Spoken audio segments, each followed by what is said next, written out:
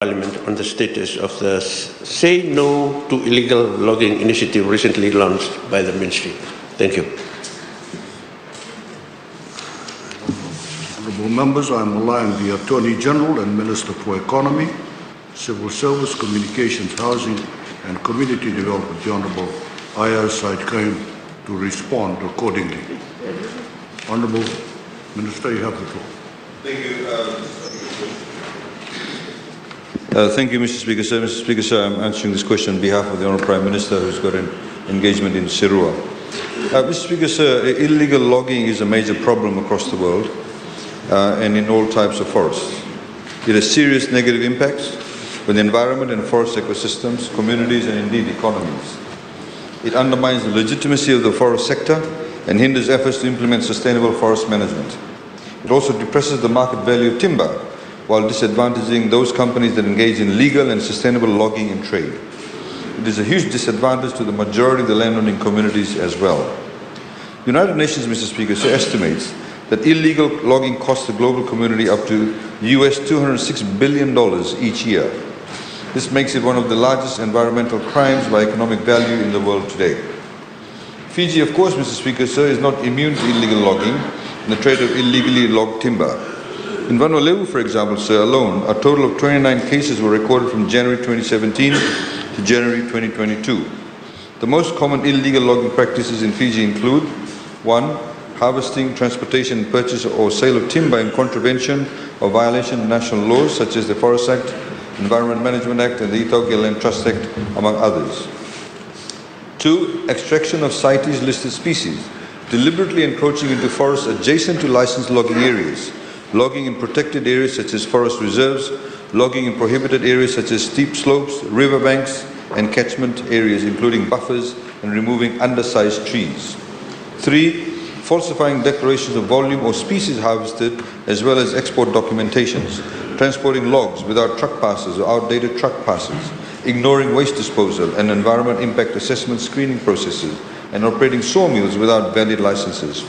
And 4, dishonest practices resulting in only a few benefiting from the forestry deals at the expense of the majority of the landowning units, and we saw that quite significantly. Honourable Bulanuda would know about this. A lot of illegal logging took place in the days before the mahogany industry was actually regulated.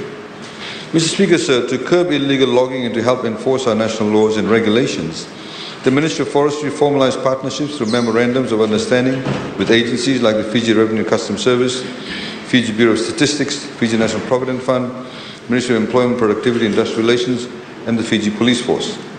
It is working very closely with the Ministry of Environment to ensure that licenses for logging, sawmilling and treatment plants are issued only after an assessment has been conducted on the environmental impacts, and the Ministry of Environment has approved either the Environmental Management Plan or the more detailed Environmental Impact Assessment.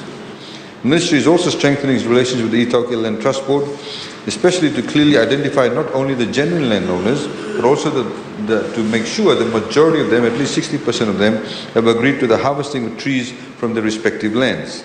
The latest development in TLTB is the sharing of access to the online harvesting licensing system, which Mr. Speaker the Honourable Prime Minister had the privilege of launching 3 weeks ago.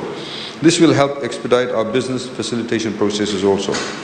Mr. Speaker, all of these partnerships aim to form a formidable front to cut down illegal forest activities, ensure that forest-based companies provide appropriate safety working conditions for their staff, pay their staff the correct wages and FNPF, and also pay the correct amount of taxes. Importantly, it aims to strengthen our efforts to protect the environment as a way to address climate change, as any environmental damage caused by hastily and poorly planned operations can be irreparable. The partnerships will also help ensure that fair compensation is provided to the resource owners through correct and timely royalty and stumpage payments, and where appropriate, lease payments. Additionally, the partnerships will ensure that the total contribution of the forestry sector is accurately measured and reflected in the country's GDP. The Ministry also, Mr. Speaker, launched the Say to No Illegal Logging Pledge in Lambasa on the 11th of February 2022. The aim is to create greater public awareness and to gather support from as many stakeholders as possible to curb illegal logging. Close to 300 individuals, Mr. Speaker, have signed up to the pledge since its launch. These include farmers, landowning units, licensed loggers, government officials, of course, and private companies. 68% of the pledges, Mr. Speaker, have actually come from the landowning units. and we expect the momentum to increase as we continue to conduct awareness through the Tikina and provincial meetings, one of which our Honourable Prime Minister is attending today, through our ongoing discussions with the members of the timber industry, through increasing media awareness, and also right here, of course, in Parliament, sir. The pledge is being piloted in Vanua Levu before it is implemented in Viti Levu and other areas. Mr. Speaker, sir, the Ministry is also in discussions with the Fijian Independent Commission Against Corruption, where a number of illegal logging cases have been filed, to also strengthen partnership, including running the Say to No Illegal Logging, Mr. Speaker, sir, pledge, which is the pledge, in parallel with FICE's I Don't Accept Bribes campaign. The Ministry is building the capacity of its staff, Mr. Speaker, sir, and we wish to thank both FICE and the DPP for the training opportunities they have provided and are providing to the forestry staff on investigations and prosecution processes.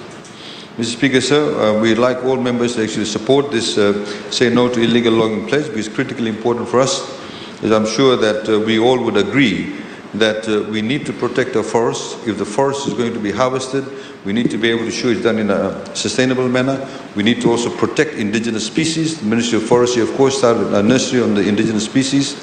And also, Mr. Speaker, sir, we also need to look at forestry in a very different manner, which is that currently our way of valuing forestry is only when it's cut down, and that contributes to GDP. But as highlighted in the Climate Change Act, sir, we can have actually GDP contribution by the forestry sector by keeping the trees in the ground through carbon trading. Thank you, Mr. Speaker, sir. I thank the Honourable Minister. We'll move on to the next oral question for today, to the 6th oral question. And I